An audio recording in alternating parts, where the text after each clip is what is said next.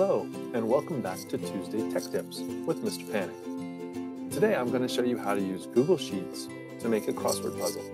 Now, a crossword puzzle is a good project you can create for a class to help you with vocabulary, or just something fun to make to challenge your friends or family members. If you don't have access to Google Sheets, you can make a crossword puzzle using Microsoft Excel, or create a table in Google Docs or Microsoft Word, or even go low-tech by using a piece of graph paper. What we really need is a way to put letters in a grid. Creating a word search can be done in just 7 steps. 1. Create a list of words. 2. Place words in a grid. 3. Organize your list of words into 2 sections, down and across, and then number them. 4. Create clues for your words. 5. Put numbers in the puzzle. 6. Color in the empty spaces. And 7. Remove the words and print and send it out electronically to your family and friends. For the puzzle I will demonstrate today, I picked the topic of St. Leo's School. I'll also try to come up with a list of about 20 words, which is a good starting point for me. As I mentioned before, we can always add more or take a word out if we don't have room. So let's see here.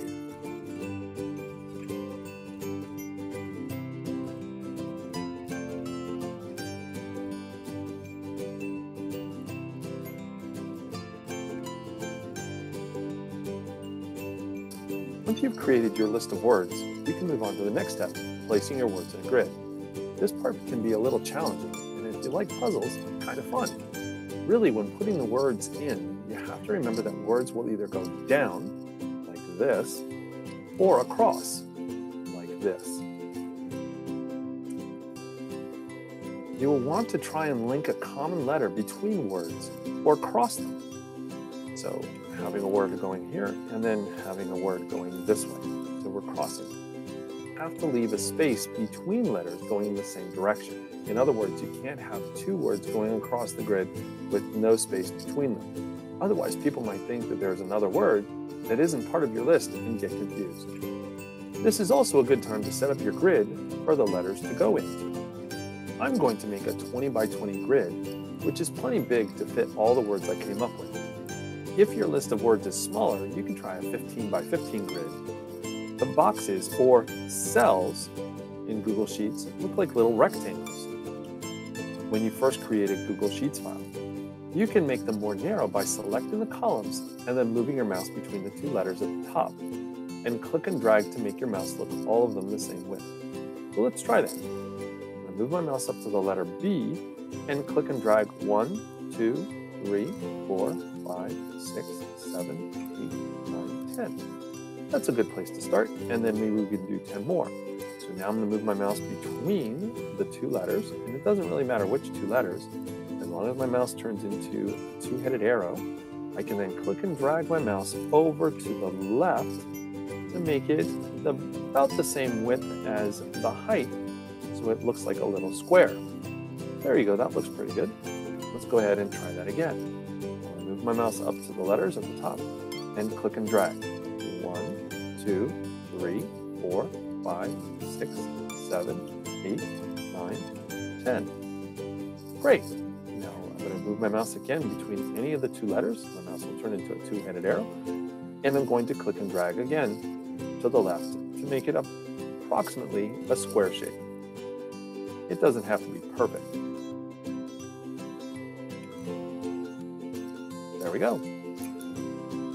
Once you have your grid set up the way you like it, you can begin to place your list of words.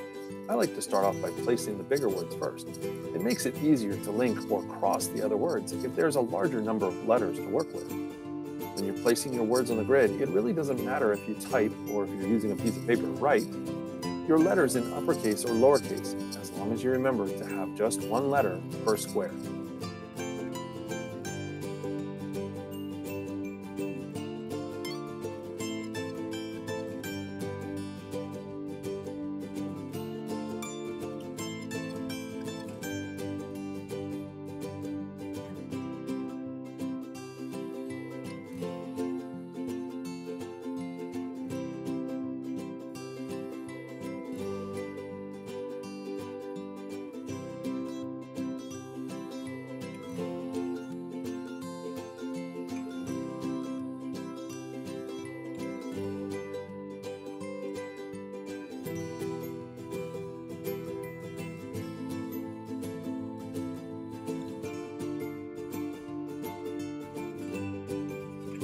Once you've finished placing all of your words into the grid, you will want to organize the list of words you were working from into two separate groups: the words that go up and down and the words that go across.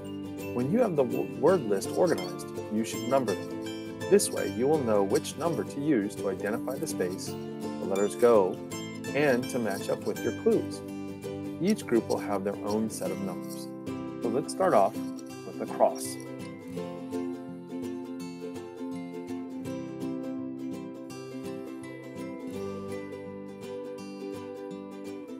Now let's move on to down.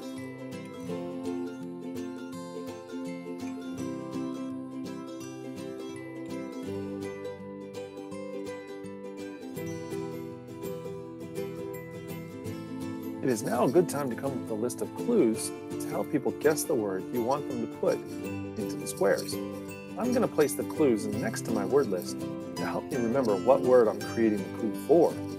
Your clues can be easy or difficult, but remember who you're making the puzzle for. You don't want to make it too hard if you're planning on giving it to your younger siblings or friends.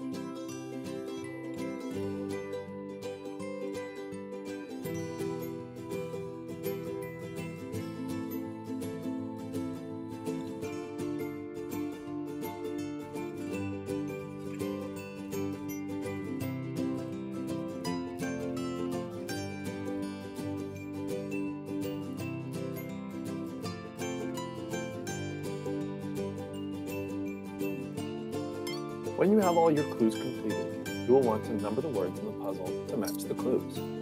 You will want to click in the box where the first letter of the word is and just type in the number. If you're using Google Sheets, when you type, it will automatically replace what is there, so you don't have to remove the letter if you don't want to. You will want to do all of the across words first and then move on to down, or do all the down words first and then move up to the across. So let's begin. One across, one. Okay. Oh, as I'm numbering them, I'm realizing that I might need to rearrange the word order so the numbers match up correctly. In this case, because I use the first letter of a word to connect two words together, like Catholic and classroom, I have to use the same number for both. For example, one down, which is not classroom, needs to be one across, which is Catholic.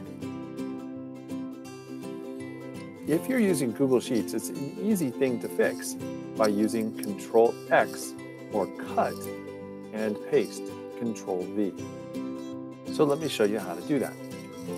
First of all, I'm going to move all of these down because I need to have a new number 1. So I'm going to use Control-X, and the spot below it, and Control-V, and it moves down. Next, I'm going to select the word that needs to move up, classroom, Control-X, above, where it belongs, and then use Control-V. Now I can take all the other ones that need to be moved, select them, Control-X, and the spot to move them up, and then use Control-V. All I have to do is renumber them.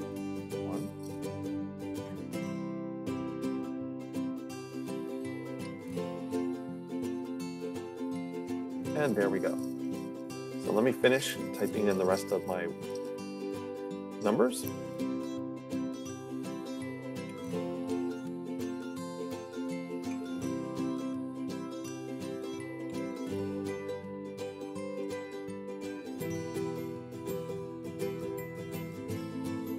Once all the numbers have been placed, you can then fill in the blank spaces of your grid with a darker color. In this case, since the topic is St. Leo's, I'll use a dark green. You can select the cells by clicking and dragging over them. this, and then clicking on the paint bucket up here that says fill color, click on the drop down, and I'm going to choose a dark green. I would recommend staying with just one color so it doesn't become too confusing.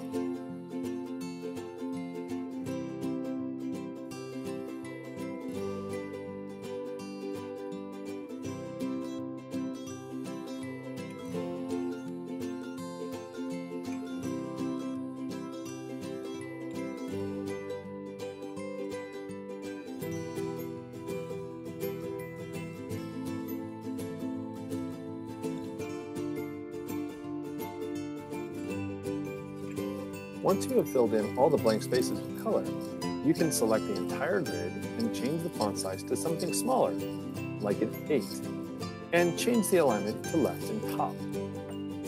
To change the font size, click and drag over the cells, like so. Go up to the top where the number 10 is, click on the little drop-down triangle next to that, and in this case, we're going to choose an 8. So it makes everything just a lot smaller. Now, what we want to do is make sure that all the numbers and letters appear in the upper left corner of the cells or the boxes. So to do that, again, keeping it selected, you're going to take your mouse, go up to the word Format from the menu bar, go to the word Align, and since it's already left, we could leave it that way, but let's click on it again to make sure the numbers move over there too. Next, we're going to go back up to the word Format, go back to the word Align, and this time choose top. So we're repeating that process. Now, all we have to do is remove all the letters from our crossword puzzle, as well as remove all our words here, so that way we're not giving away the answers.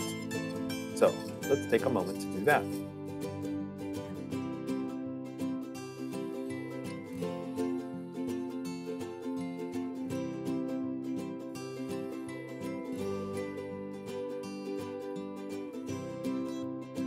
And as I mentioned before, it's a good idea to remove all the words over here for our across and down clues. We don't want to give the answers away.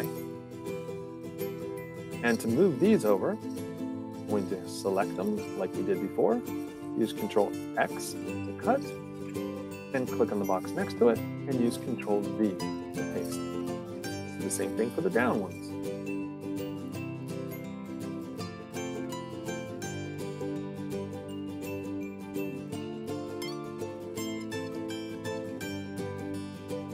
And there we are. And to make this look a little bit nicer, we can get rid of our starting words. And there's our crossword puzzle. So now it's all ready for you to either share it with your friends or print it off and share with your family. Hopefully you enjoyed this tutorial on creating your own crossword puzzle using Google Sheets. Thanks for watching. And if you have any requests for future tech tips, please leave them in the comments section below.